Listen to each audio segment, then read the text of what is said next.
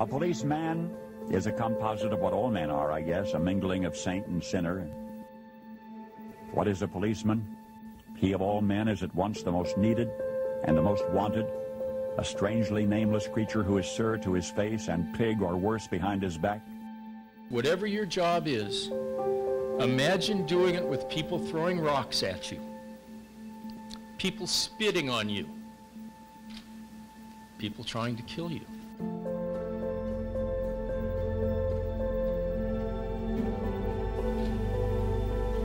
It has always been a tough job.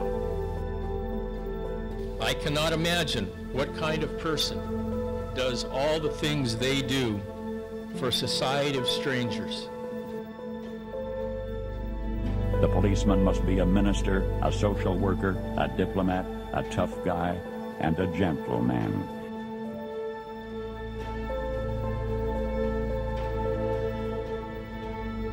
The true superhero doesn't wear a cape at all. It's a badge, a shiny target for the world to either spit on or cherish. Either way, a police remains standing and protecting and beautiful.